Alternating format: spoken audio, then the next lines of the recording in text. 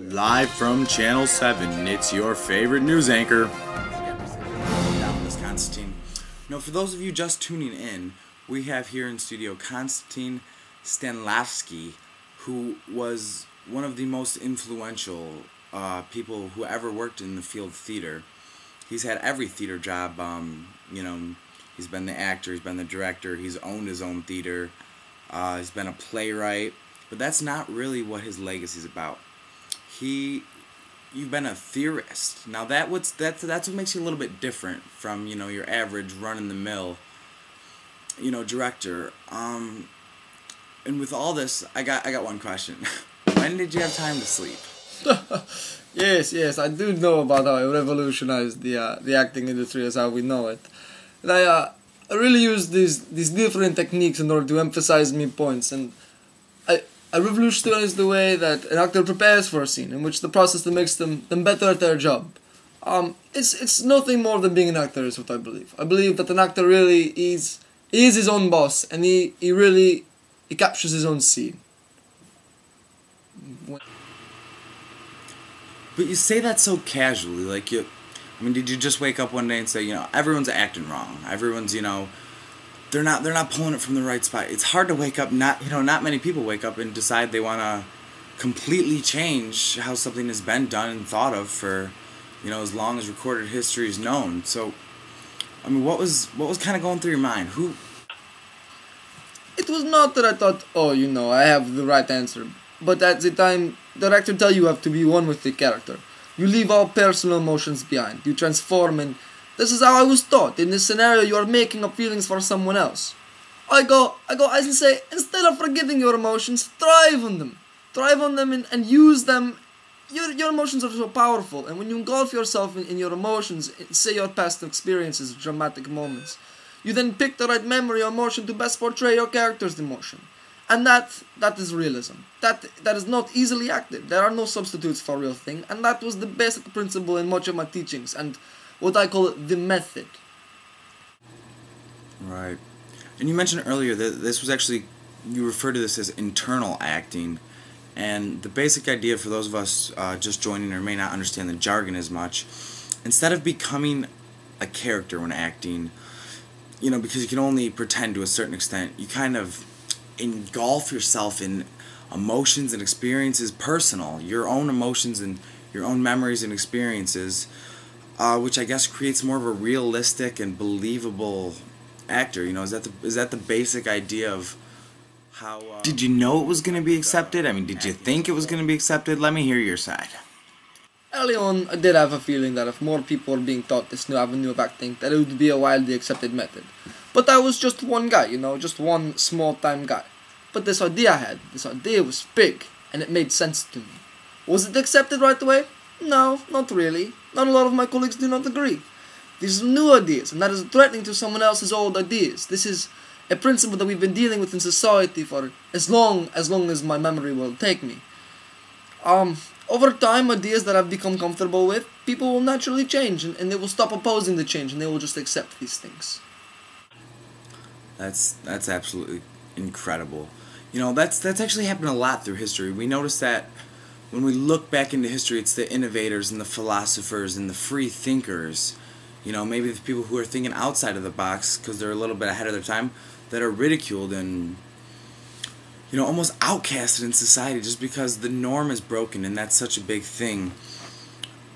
But it seems that the good ideas are timeless and they make it through. What did you do different?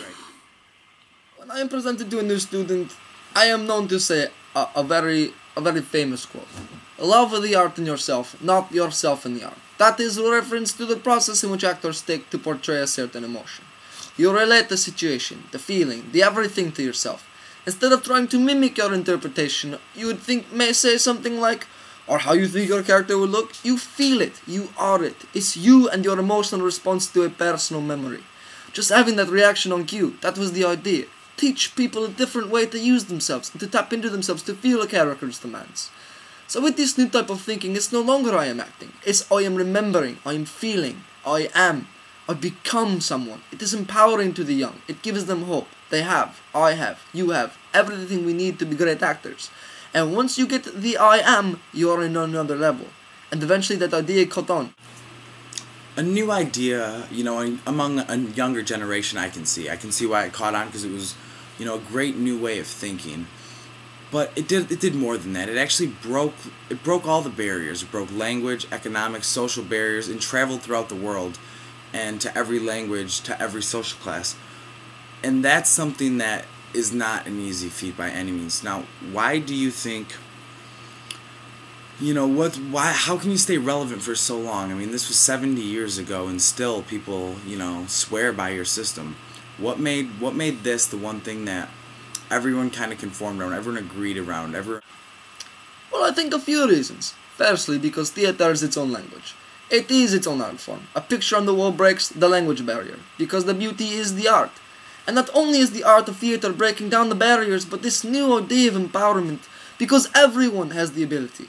For example, I teach new student not to become character, but to intertwine himself or within another character. You will still be acting as someone else, but feeding off personal experience or memory.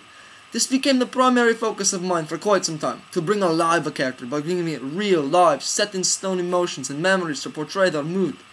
It's the idea that this fulfills the memory, the function being believed by your audience. It's 100% believable because it is 100% true.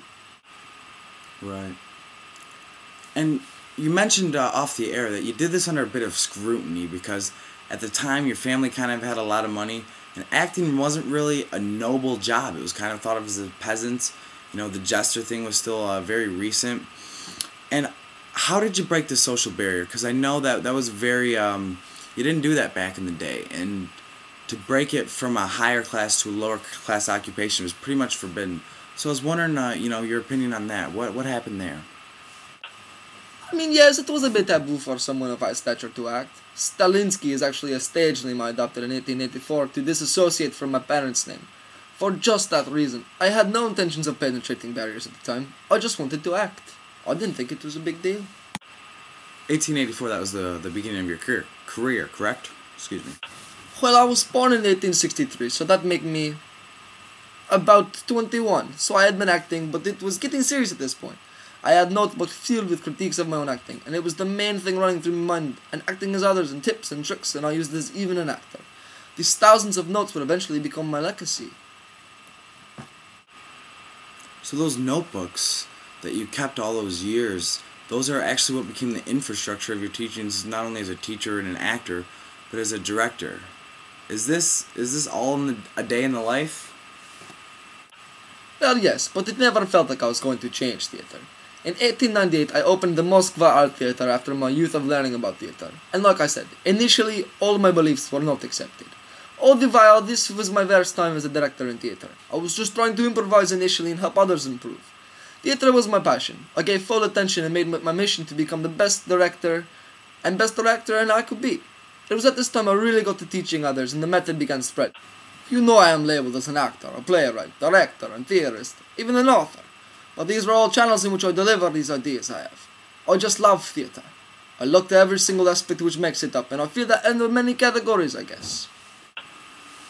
So I'm starting to think it was just an accumulation of just a basic desire to improve. You kind of wanted to improve something, and it benefited the entire world over, and it's that human drive that I think is why you became so successful and remain so relevant throughout. Any comments? When I opened the Moskva Theater, I just personally taught people my method. And as I grew and the idea became more accepted, it started getting translated, and a demand for more guidance came. I had a heart attack, 1928, which ended many of my acting career. Gave me time to focus on improving my methods. In the start of my old age, in which I composed that you would now refer to as the method. I combined years and years and years worth of notebooks and information and lessons into a comprehensible book. And that is when it really took off. And from your notebooks, etched in stone, for all of acting to use, as a reference guide to become a little bit better. Konstantin, thanks again so much for sitting down with us today. Really appreciate it. That's Konstantin Stanislavsky, everyone. Yes, it has been a very pleasure. Thank you for sitting down with me. I really appreciate it.